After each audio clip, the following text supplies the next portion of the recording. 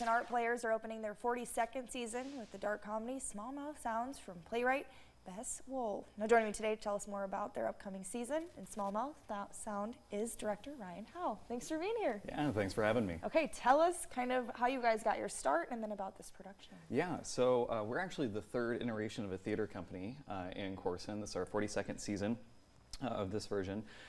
So it's just been really a great community tradition of community theater just north of Brandon. We like to say that we're kind of one of the hidden gems of the region, just because not a lot of people know that we exist out there. So it's always good to spread the word about it. Yeah, talk about Smallmouth of Sound and what that will be. Yeah, it's a weird little show. It's one that we've been looking at for a couple years. And so it's about 6 strangers that come to a silent spiritual retreat in the woods in upstate New York. And so with that, a lot of the action that takes place on stage is silent. There's this unseen meditation guru that's sort of leading the characters on stage through the week-long retreat.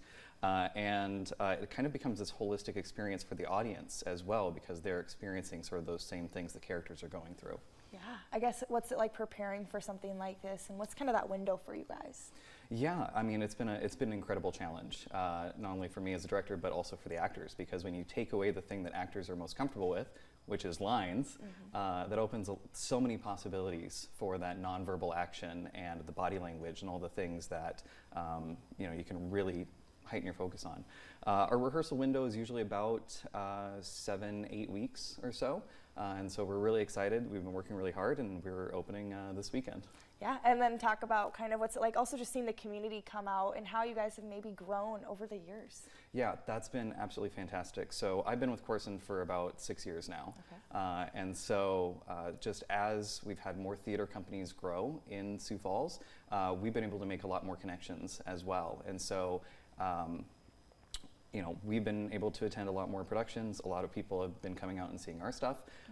It was a big deal for me this year. I really wanted to make sure that every theater company, if possible, is represented in our program, because a rising tide lifts all ships. And so we're just really excited that the theater community in Sioux Falls is just so big. Yeah, and then I guess talk again about when this is, how people can get tickets, and all that information. Yeah, so we open this weekend, Friday, Saturday, Sunday. Our evening shows are at 7:30. We have a Sunday matinee at 2:30. We'll do the whole thing again next weekend as well. You can go online at mightycorson.com, or you can call us at 605-854-1951. Okay, and then where is this located again for people? We're at the Corson Playhouse, just north of Brandon. If you hit the railroad tracks, you've gone too far. Okay, and then again, I gotta ask you, what's your favorite part of this production this year? It's really seeing some really strong physical choices from our actors, and I think again, it's unlike anything anyone's ever seen. When you take away so much of the dialogue and you just focus on the stillness and the quiet and the action that's happening on stage, we've worked really hard to create some really truly beautiful stage pictures. Yeah, definitely sounds like a really good production, so definitely check that out. Thanks for being here. Thank you again. And we'll be back after the break.